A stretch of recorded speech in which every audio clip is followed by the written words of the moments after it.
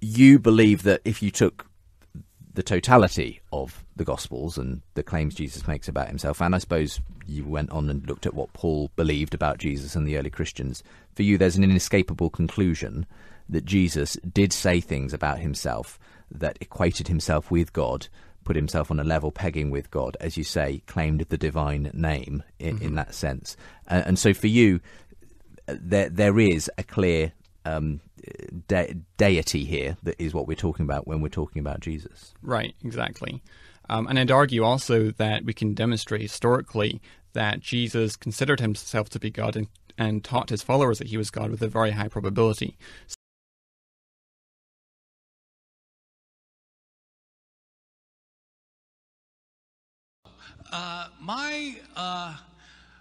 My basic case in my book, How Jesus Became God, and that I presented last night, is as follows. I don't think that Jesus himself called himself God during his public ministry. I personally don't think Jesus imagined he was God. He wasn't God. He was God's prophet. The historical Jesus did not say that he was divine, did not demand worship.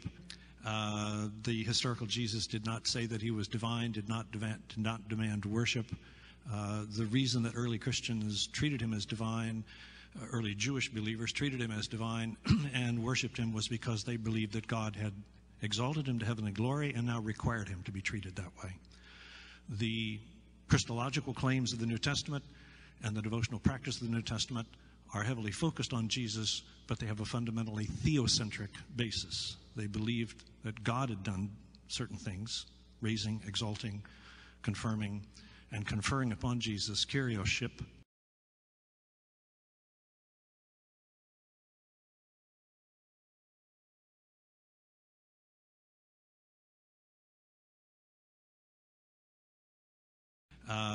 The historical Jesus did not say that he was divine, did not demand worship.